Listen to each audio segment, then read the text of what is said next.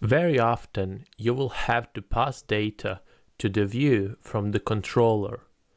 There are more ways of achieving that. If you can keep the same variable name, best way is to use compact function. Let's see how it works. But before that, we need to point one of our routes to the controller.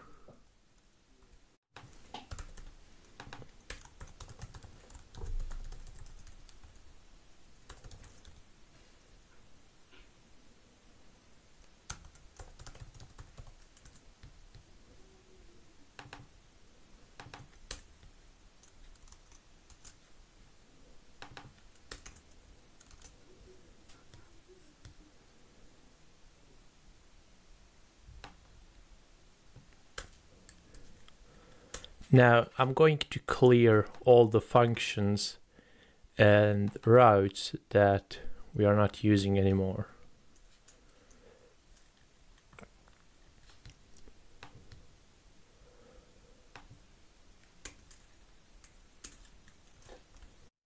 Now here we are returning the view, and up here we are going to create a variable called title.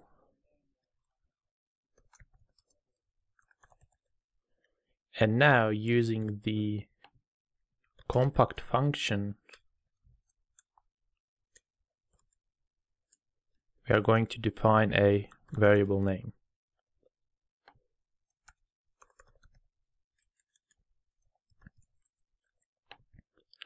Now, how we can display the variable content that we just passed? There are two ways. First one is used in most cases unless you want to render HTML code.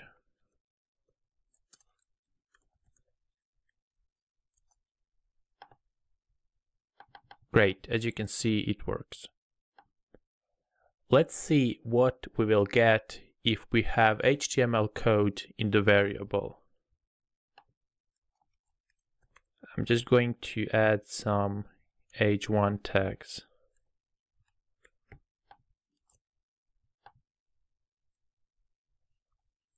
As you can see, HTML code is not rendered. Now, what we can do is we can use double exclamation mark here in the view, and the HTML code is now being rendered. But keep in mind that this is disabling protection from cross-site scripting and HTML injection attacks. Let's see how we can use different variable name from the one in the controller.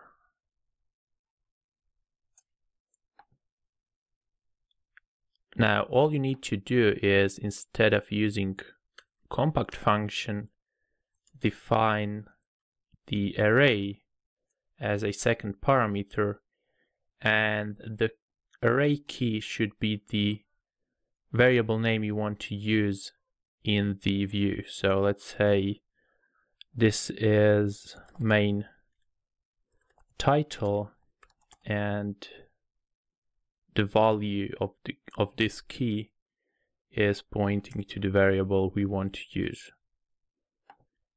And if we try to print out main title, it should work.